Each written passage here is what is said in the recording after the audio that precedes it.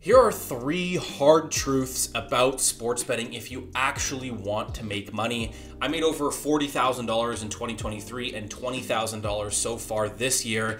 And you might hear across Twitter and YouTube a ton of people telling you that sports betting is the best way to make money right now, and you can make a ton of money by just, tailing their picks or using this strategy or whatever it might be. And I'm one of those guys who's telling you how much money you can make betting on sports. But at the end of the day, there are a few truths to this and things that you might not quite understand until you get into it. So today I want to talk about those three kind of hard truths, not the most ideal things about the sports betting industry, but hopefully I can help you navigate it and find ways kind of around it or through it to help you make more money when you're betting on sports. So without further ado, let's do it. Number one here is that sportsbooks absolutely hate winning bettors. So if you're looking to make consistent money like myself betting on sports and you're utilizing mathematically proven strategies, for the most part, the sports books will eventually limit you to small bet sizes or even outright ban you. This has happened to me on, over 10 sports books at this point, and it kind of sucks, right? Because you might make a couple thousand, $10,000, $40,000 betting on sports like I did last year, but at the end of all of it, you might get limited on those platforms. For me, it was Prize Picks. I made over $10,000 on DFS in a pretty quick amount of time, and Prize Picks pretty much said, okay, we don't want your action anymore. You can only bet $20 a day now. And so obviously that's a frustrating occurrence in reality and truth with sports betting right now, but it shines a light on the number one thing you can do to combat this is have access to as many sports books as possible. You want to have more options. So if one book limits you, well, you can just move to the next one and continue to get money down on mathematically profitable plays.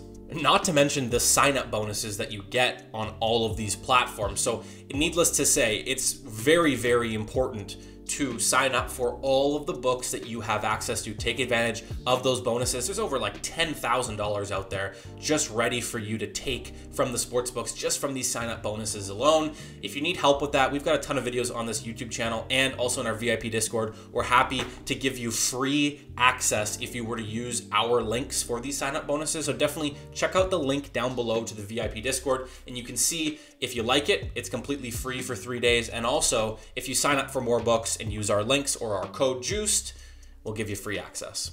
Okay, second truth here is that you pretty much always need to be looking for new edges in sports betting. Unfortunately, these sports books are a profit business, right? So they're trying to mitigate as much loss. They don't want their bettors to be making money, whereas obviously we want to make money. So they're constantly looking for ways to reduce our edges, or if we find a strategy that is proven to be profitable, they will often look to get rid of that or reduce it or nerf the payouts or remove specific props from the board or whatever it might be. These sports books are smarter than you think, and they are looking to reduce your edges. So it's super important to consistently be looking for new edges in the market. This gives you a leg up on the sports book, a leg up around everyone else around you, which technically is your competition. If you're able to bet on an edge that most people aren't, sports books probably won't find it as fast, right? And so what I highly recommend a lot of people doing is follow as many smart, mathematically profitable bettors as you can on Twitter, on YouTube, on social media, wherever it might be. Learn from them, and then also join some Discord communities that help find edges for you, right? You might be busy at work, with family, whatever it is, but for instance, at Juice Bets, we have a team of sharp sports bettors that are looking for these edges for you. This is literally our job, right? You pay us monthly, we find you these edges, we make you money. That's pretty much the deal here, right? So I highly recommend that you join communities to help you find these new edges, because it just makes things quicker and easier. You don't have to put in the time and effort to do it yourself. The third and final truth here is that bankroll management is more important than anything else in sports betting.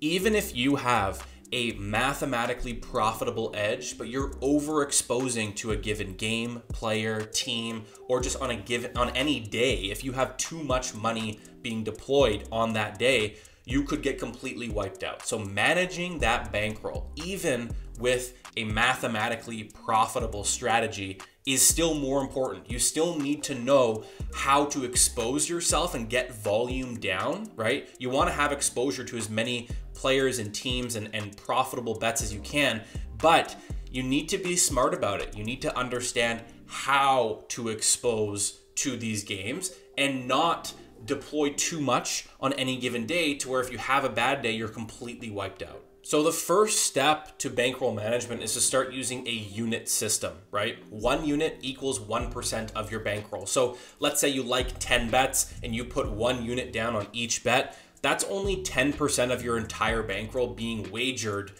today, right? And so let's say you go 0 for 10, terrible day, worst day on record. You still only lost 10% of your bankroll. It's no big deal. What we have found out is that 90% of sports bettors are overexposing by a ton on every single bet they place. If somebody has $1,000, for the most part, they will be betting at least 10% on each bet they're trying to take instead of 1%, right? You're betting 10 times what you should, and that's why people lose money, right? At the end of the day, if you have a mathematically profitable strategy, you want to reduce your exposure to bad days, right? While still getting money down. And so you want to diversify the amount of bets that you have. More bets, the better. But you're not putting too much down to where your entire bankroll is out today on 3 different bets. Like, that is the worst thing you could possibly do, because you could easily go 0 for 3. Even if this strategy produces a 20% ROI like what we do. It doesn't matter. I've gone 0 for 3 so many times, right?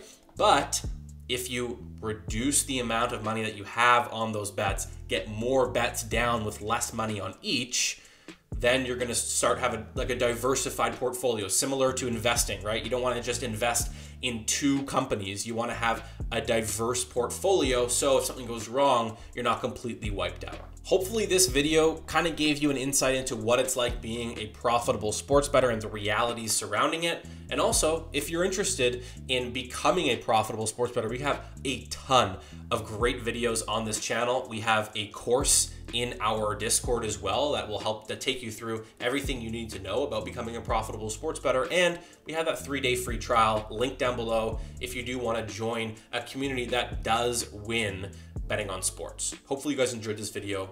We'll see you guys next time.